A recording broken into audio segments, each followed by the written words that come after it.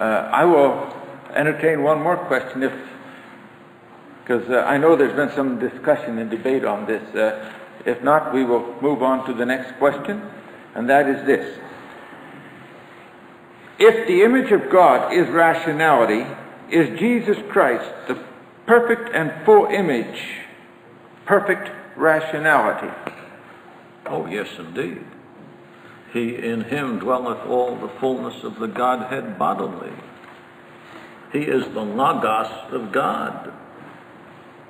He is the wisdom of God, the wisdom and the power of God. The next question I have is, could you define more fully just what you mean by rationality? Yes.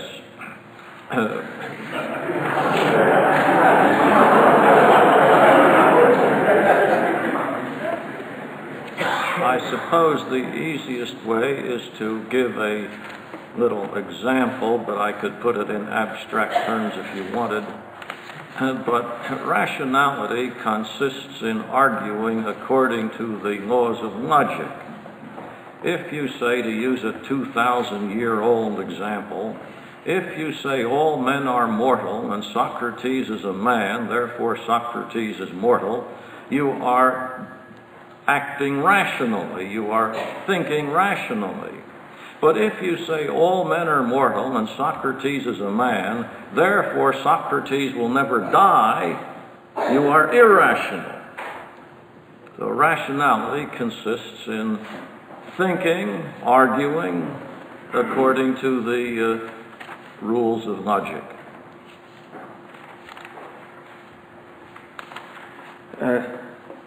Dr. Benton, about this, the image of God is rationality. Is Jesus Christ perfect rationality? Any comment? Dr. Clark said he was. No, but how about you?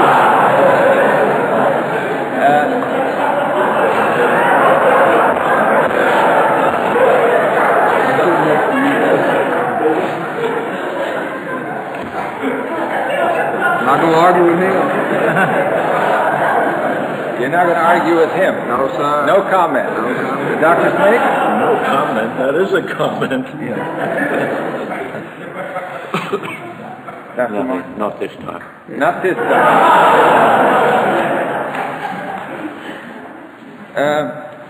There are more questions on this in this area, probing this same subject. Does man bear the image of God, or is man the image of God?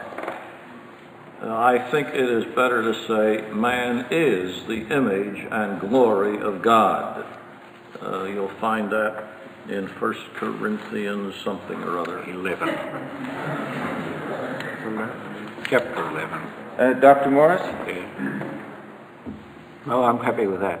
That's what 1 Corinthians 11 says. Dr. Clark, are those who, due to brain damage, do not make decisions, moral or otherwise, show inventiveness, or have a knowledge of history, still the image of God? The image of God, as I think everyone here would agree, has been defaced. We talk about total depravity, and sin affects all of our functions. It is also obvious that sin affects some people more than others. There are degrees of heinousness in sin. The effects of sin are clearer in some people than others, and these would be examples of degrees of these effects. The image is not destroyed, but it is damaged in various ways. Some in one way, some in another, some to greater degree. Panel, any comment?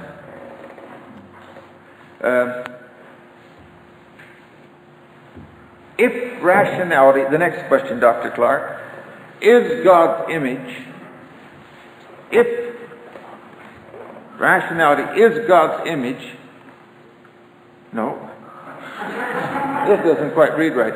If rationality is God's image, or is rationality which is unique from that evidenced by animals, the image? In my lecture, I tried to show that animals were not rational. They can't do geometry, nor do they have any such thing as narrative. These, I think, are two essential parts of rationality, and the animals do not have it. They are not rational beings.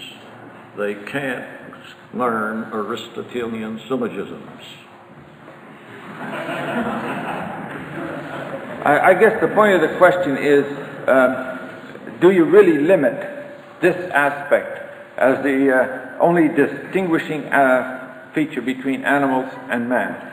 I think it is the root. Well, of course, there are physical distinctions. I don't suppose that's in contest now. But yes, the rational principle of man would be the basis of what other distinctions you might think of. At least I don't know of any exception to that at the moment.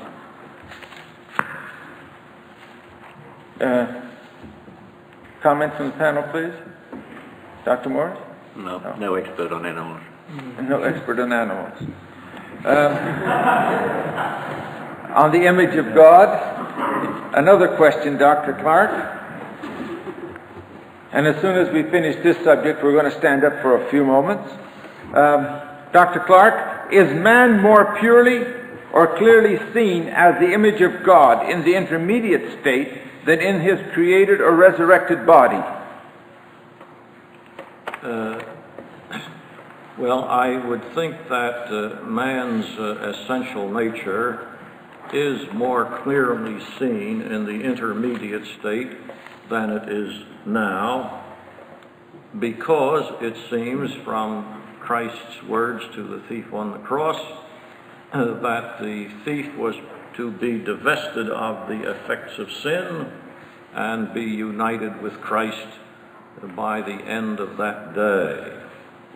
Now, as for the resurrection body, you have the account of it in the 15th chapter of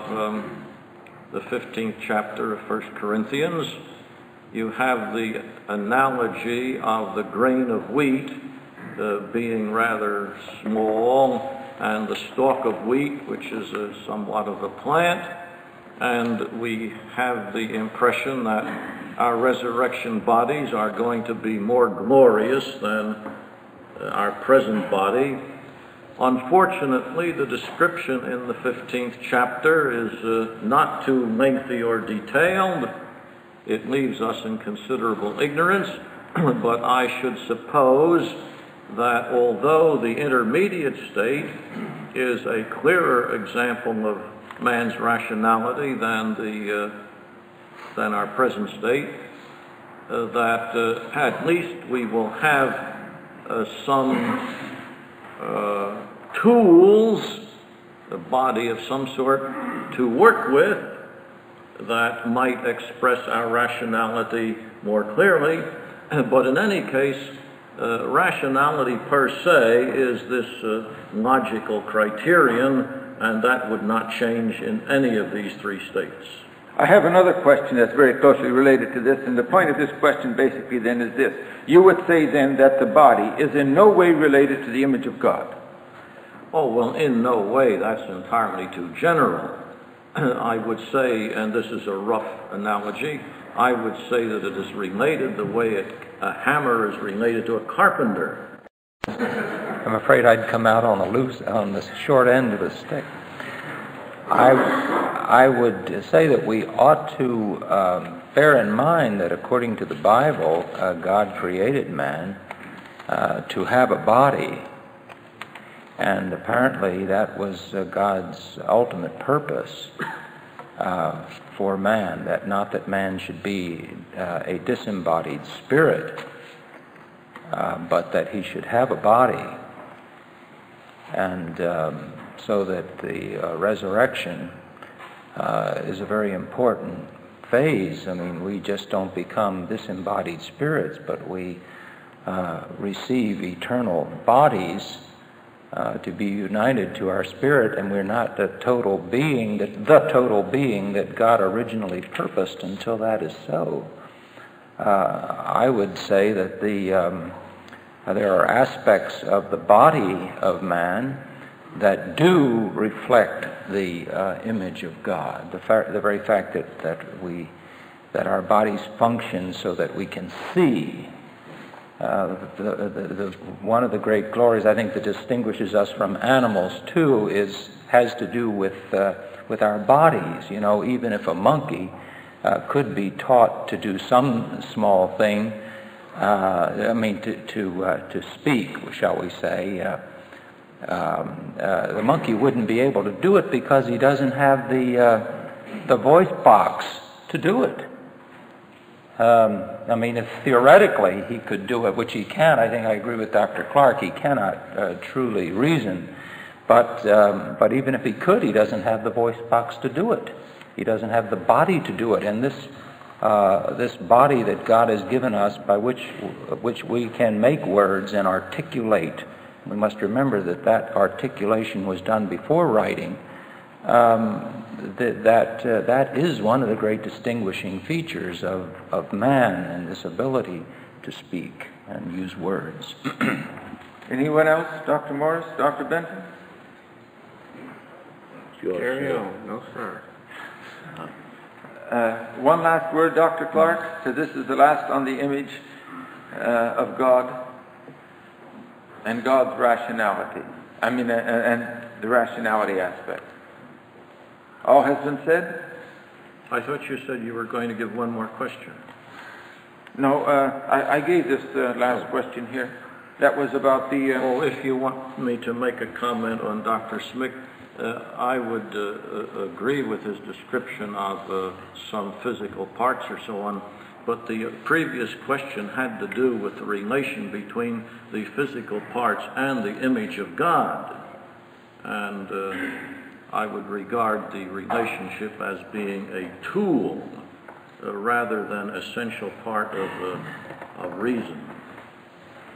Could I ask a question? Yes, you may ask a question. That's your privilege also.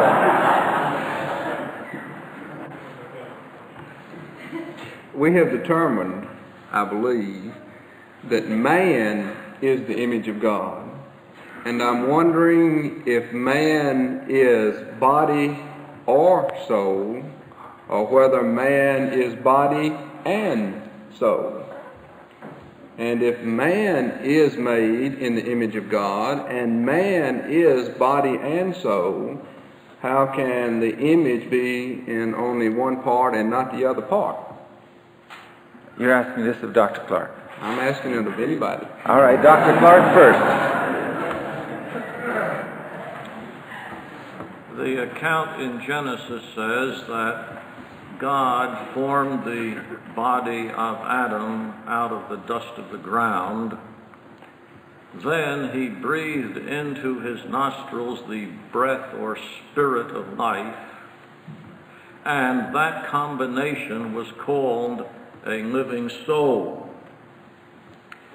Since the clay of the earth is not the image of God, and since there is only one other element that goes into the makeup of man, it's that other element that must be the image of God, namely God's breath.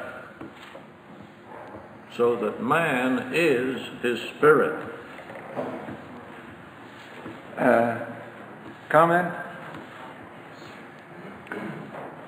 With all respect to Dr. Clark, I don't find that particularly satisfying.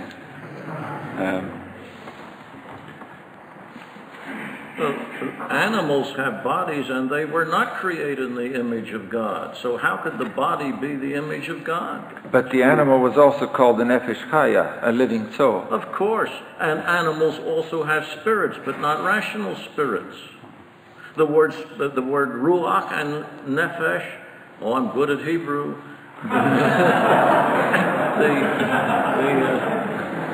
The words nefesh and ruach are used as of animals just as of men. So that doesn't bear on the question of the image of God. Dr. Morris? Still not very happy with it. That probably just points to my dumbness and not to the but I think that Dr. Benton has put his finger on something of great importance, but I doubt that we could argue it out in the time at our disposal here. But the body is spoken of in Scripture as an integral part of man, so much so that, as Dr. Smick has pointed out, the resurrection is an important part of scriptural teaching. Bodily values don't cease because we die. We are not continuing simply as rational spirits, but there is a spiritual body. Now, I am not here talking very much in my own field, and I speak with great reverence and respect in the presence of Dr. Clark, because this is his field, and he knows about it and I don't. That's why I'm saying very little more than that I'm not terribly happy with the way it's coming. What's wrong with it, I don't know.